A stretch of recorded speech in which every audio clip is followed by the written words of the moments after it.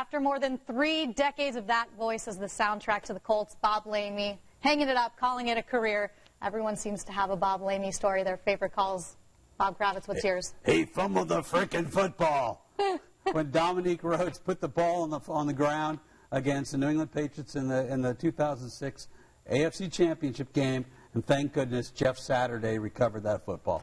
That was one of the best calls. There's so many, too many to choose from. But what would you say has made him such a big deal in the city? He's been here with the Colts, but also Pacers and Racers. Why has he been such a staple here? Well, I think longevity first and foremost. You know, he hasn't been bouncing around. He's been an indie guy for years and years.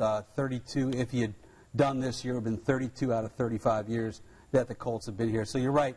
He is the soundtrack for many people in this great city, and he's going to be missed. Is there a way to even sum up the career of Bob Lamey at this point? He did not fumble the freaking football. He was terrific. You know, I know he wanted another shot at a Super Bowl, but hey, listen, he's going to be part of the Colts for a long time because I believe he's going to end up in the Ring of Honor. That's a big honor and a well-deserved one. I know Matt Taylor is someone that they're saying is going to be the interim. He's the sideline guy, a radio guy for them as well. Do you feel like this is the person who's going to be filling these big shoes of Lamey? Are there any other names you can think of? Well, Matt to me is the one and the only. Matt took over for him during a game when Bob's voice went south. He worked for me, actually, Matt Taylor, when we had a radio show a long time ago. Super talented young man. I think he's going to do a great job.